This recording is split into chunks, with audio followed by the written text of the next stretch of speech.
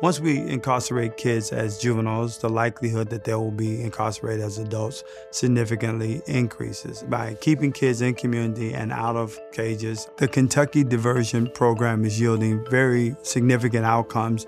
Over 90% of the kids are actually succeeding in their diversion opportunities. To not go to court, but go to a community-based program and have their records clean at the end of that process. And nearly 80% of those kids will never have contact with the system again. If we can prevent a child from coming into the system, then we've gone a long way toward preventing that child at becoming an adult who is part of the system. We have to invest in these children. We have to do our part.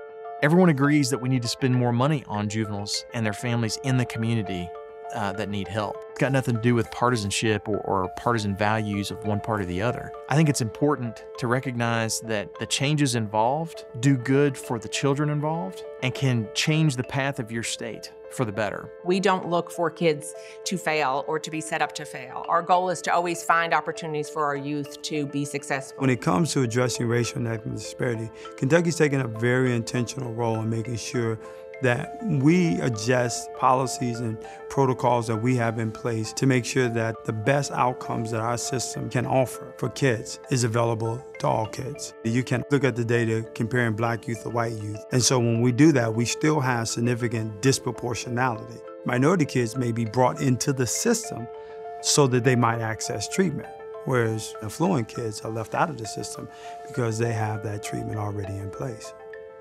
In most jurisdictions in Kentucky, especially those who have large minority populations, the approach is how can we build the resources within those minority communities to give minority kids access to the same community-based diversion opportunities as opposed to committing them to our Department of Juvenile Justice to access treatment opportunities.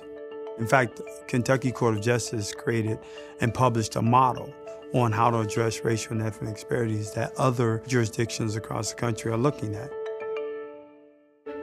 We may not be able to impact the entire system around things like racial and ethnic disparities, but we can look at our own points of contact. We can find better ways for our responses through our engagement with our youth and with our communities. Diversions work.